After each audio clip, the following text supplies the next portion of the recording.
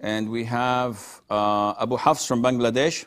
Sheikh, my question is, I had woken up and realized that I was in state of janaba, and hence I took the acceptable ghusl quickly since the time for Jama'ah of Salah was closed.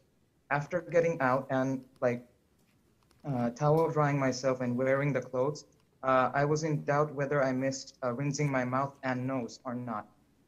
Then and there, I rushed to the basin and rinsed my mouth and nose, and it was after I wore the clothes. Is my ghusl valid, Sheikh? Okay, I will answer inshallah. Abu Hafs says he performed ghusl, and after performing ghusl, after he dried his body, he remembered, or actually he doubted, that he may not have turned the water in his mouth and rinsed his nostrils. So after wearing his clothes, he did that. So is it valid or not? It's an issue of dispute, first of all.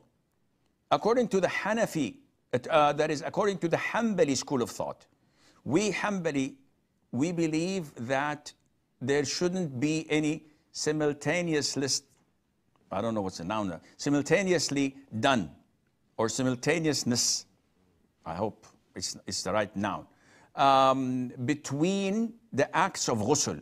Unlike wudu. Wudu has 6 pillars: washing the face, washing the arms, wiping the head, washing the feet. It has to be in sequence, and sixthly, it has to be simultaneous. In ghusl, the Hanbali school of thought say no. You can do that and half an hour complete the rest of your body. You can wash the upper body and half an hour complete the other half, which is not authentic, not true. However, some scholars say if the time is so close, meaning a woman washed her entire body in ghusl, and after she finished, she noticed that there are nail polish remaining. So she spent time removing it after her body was dried, and then she went on. The time is very close, so it counts as valid.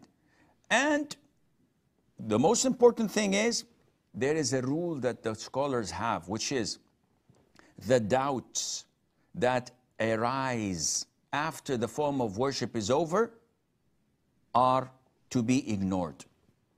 I went to Mecca for Umrah. I did 7 rounds. I finished my 7th round. While I was going to pray the 2 rak'ahs of tawaf, I finished my tawaf. I get these thoughts that, did I do 6 or 7? Should I go and add another round? The answer is no, because my form of worship, the tawaf, was done. So any doubt that comes, I have to ignore. But if the doubt was in the same form of worship, while I was in the 3rd or the 4th or the 7th round, and then I got this doubt, in this case, I have to add 1 to be safe rather than sorry. So for your case, what you have done was enough, inshallah.